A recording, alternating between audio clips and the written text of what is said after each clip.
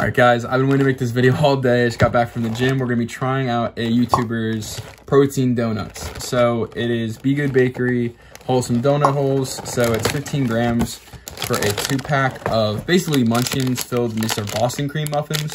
So 240 calories. I'm gonna put all the rest of the nutritionals in there, so we can just get right into the taste test, and I'll give you guys a good review. This is what we're working with. These are definitely bigger than any average munchkin I've seen. The protein donut. So not a lot of cream, to be honest. A little disappointed in that, as it is like a Boston cream donut.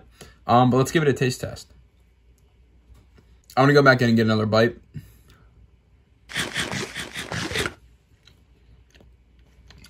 All right, very interesting texture and taste here. I definitely think if there was more cream, these would be perfect. Probably just has something to do with like the processing they use.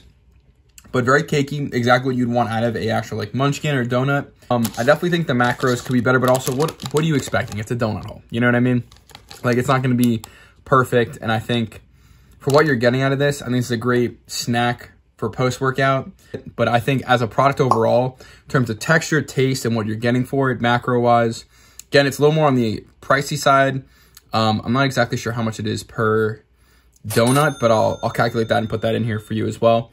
But I'm not mad about it. All right, guys, well, that's the video. Again, I think this is a pretty cool product overall. I think there's definitely some tweaks that could be made. It's a new concept to the protein world, but I think as a sweet dessert protein, it's great.